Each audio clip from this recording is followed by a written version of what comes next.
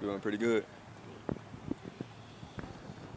Damond, how did you evaluate the overall defensive performance on Saturday? Talked to a couple of your teammates after the game, and they said, "Look, we got things we can improve on, but we only gave up 3 points." Is that kind of Right. how you feel about it as well? I feel like we played well. I feel like we played slow in the first half. Missed a lot of tackles. We got to get way better in that field. But overall, I feel like we played pretty good as a defense. What's the biggest difference for you through the first 2 games of the season? The biggest difference for me is just catching up with the speed of the game. Last year I didn't really play a lot.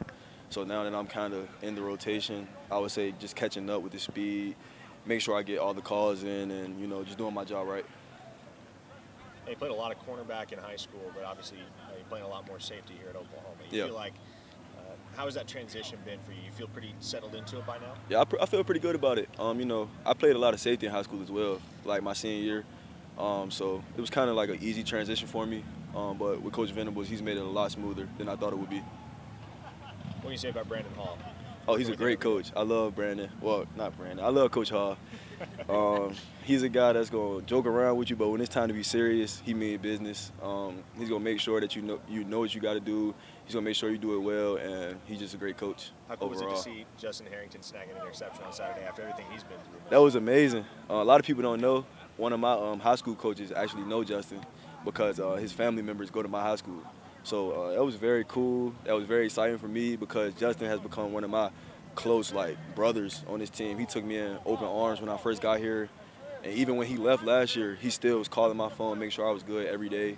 So when he did that, I was just excited like I had made a pick. It was great. What's it been like to have Calvin here with you? Oh, Kelvin. I've grown up with him, I knew him since I was about 9 years old. So, coming here with him was probably one of the greatest decisions I ever made. Just having somebody I can lean on and talk to whenever I need to, cry on his shoulder if I need to, just keep the brother relationship going. It's been amazing. How much did you guys lean on each other when the coaching chaos was happening? A lot. We didn't know what we were going to do, whether we were going to leave or stay. We didn't know what to do. We just talked to each other, and we came to the conclusion we was going to stick it out and just work, go harder because, like I said, like people always say, grass isn't always green on the other side. So we stayed here, we fought it out, we're grinding, still grinding every single day, and it's paying off.